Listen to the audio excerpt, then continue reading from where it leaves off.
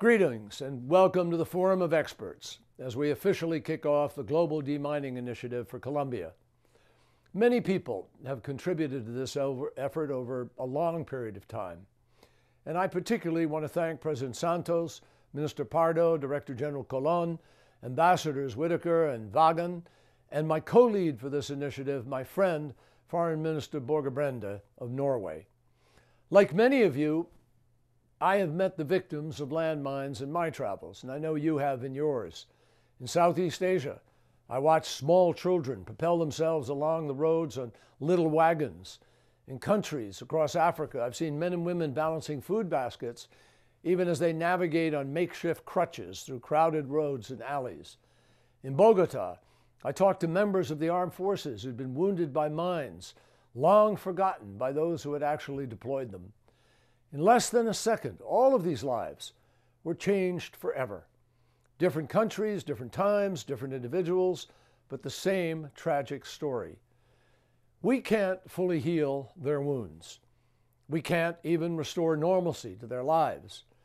But we can vow to do everything within our power to stop the maiming and the killing. And that is exactly what the Global Demining Initiative for Colombia is designed to do. The United States, Colombia, and Norway launched this effort to help rid Colombia of these deadly devices no later than 5 years from now.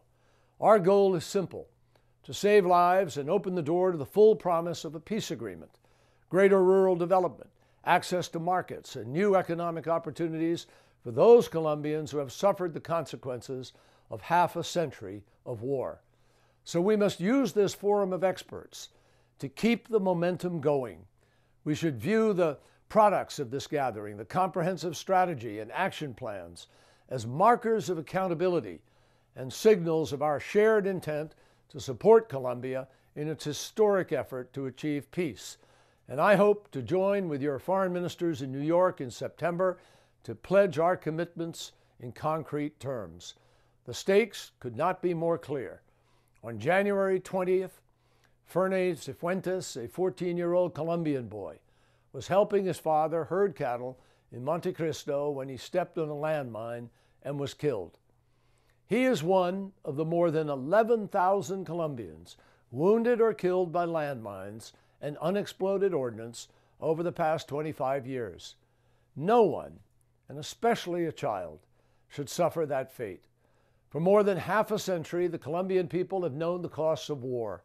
Now it is time for them to be able to experience the benefits of a just and lasting peace.